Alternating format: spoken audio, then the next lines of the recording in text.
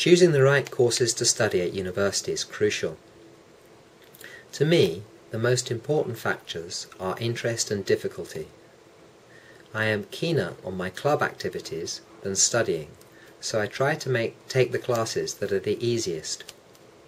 When choosing, the most important sources of information are the syllabus, seniors, and the first classes of term. In the syllabus, I look carefully at the method of evaluation. I'm not very good at exams, so I try to avoid choosing the courses that are evaluated only by a final exam.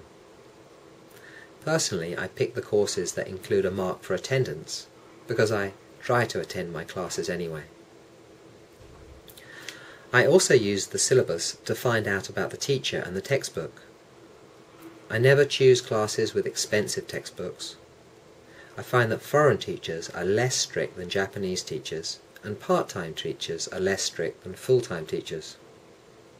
Older teachers can be less strict than young teachers, but they are often less entertaining. Information from other people is even more important than the syllabus.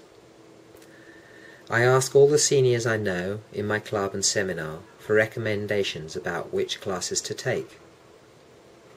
But nothing beats first-hand experience. I try to audit classes in the first couple of weeks.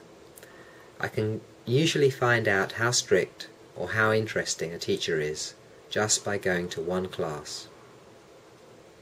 If you don't have time to go to the first class, then sometimes I visit the teacher's research room and ask some questions.